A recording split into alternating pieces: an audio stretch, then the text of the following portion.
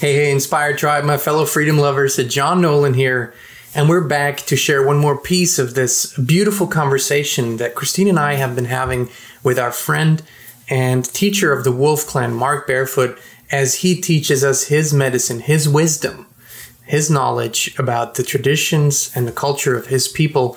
And today we'd like to share a message. We asked Mark, if you had the audience, if you had the ears, the eyes of the American people, and maybe even the people of the world, what would you share with them? And Mark shared a beautiful message with all of us. Thank you so much for watching. If you want to watch the previous parts of this conversation, the links will be down in the description and up here somewhere. And now please listen to Mark's message. Open your heart, open your mind, open your spirit, and enjoy.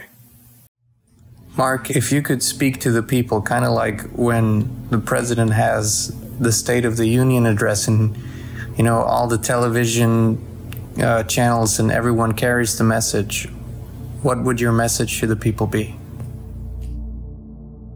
What would it be? It would be get rid of greed. Become greediless.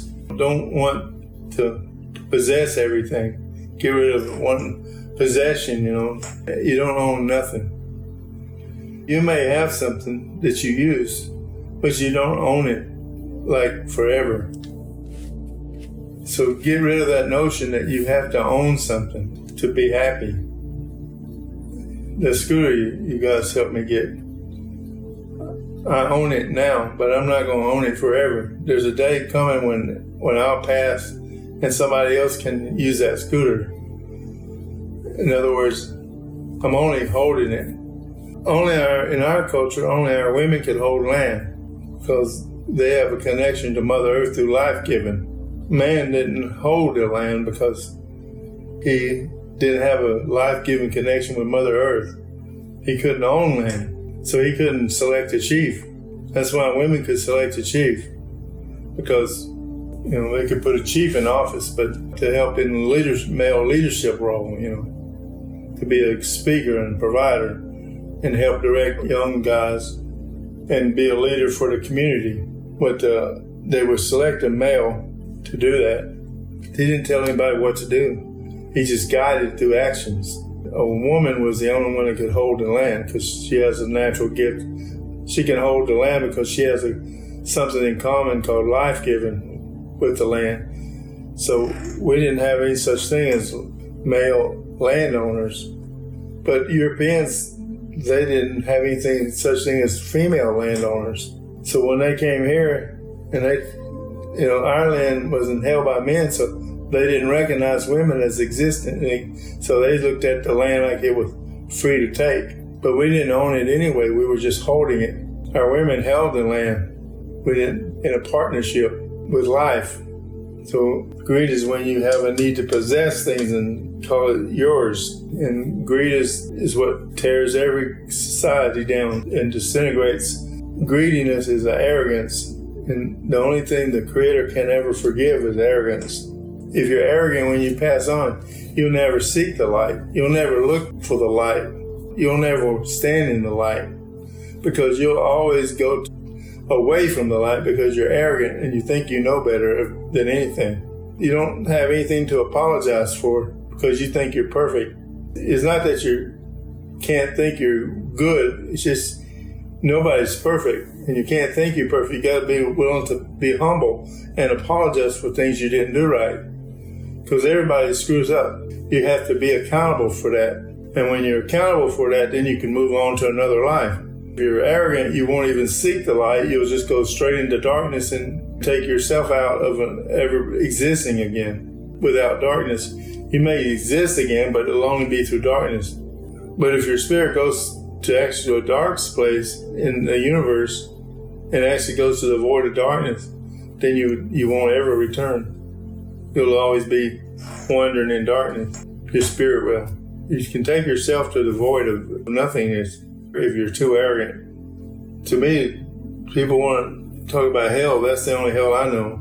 So when you take yourself out of the love and light of Creator and take yourself into darkness out of arrogance, arrogance is the only thing a Creator won't forgive because you don't give the Creator a chance to forgive it. If you're arrogant, you won't ever look to the light. You don't ever think you did anything wrong. You just think everything you do is right and perfect. But you're not perfect. Nobody is. You can't be perfect. You can work to be better and best, but you can't forget being perfect. You're not doing it. But that doesn't mean we can't be powerful. We all can have the power to move mountains. We just don't believe we can do that. I think women could do it easier than males. Our spiritual nature is powerful beyond measure. When you split an atom and you see what energy is produced from splitting one atom, that's not a theory, that's based on fact. When you split an atom, there's so much energy released in splitting one atom. And just think of how many atoms your body's made of. Just think how much energy your body houses in terms of energy. Your whole body is made of flesh, but that flesh is made of molecules, and those molecules are made of atoms. And one atom in your body can create a fantastic energy release. You're powerful beyond measure. I'm not saying anybody would explode and become powerful, that explosive, but you're made of atoms, and we see what happens when you split one atom, the energy that's released. So you're full of them, and you have a lot of electromagnetic energy in you, and there's things that we don't know how to do, but maybe in the next life you'll learn. There's things I've done that I've been pretty amazed at. It happened to me. I don't take that, well, look at me, I'm powerful. I don't really think like that, because that's not the important part. The important part is being happy. If I do all this and I'm not happy, well, good with it. If I'm not grateful and happy, what was it for? Nothing. Be grateful and don't be greedy. Live a life of gratitude, but if you do, you won't be greedy. Don't seek revenge. Don't hate people because they're this or that. Don't have hate in your heart. In the Indian world, the richest person in the village or community was the person who gave the most. Who would share the most with people who didn't have what they had. When you were blessed with a lot of wealth, in terms of food or in terms of things, you shared it with your community, you didn't hoard it. That's the difference in modern people and Indian culture and long tradition. No matter what community it was, they didn't hoard wealth.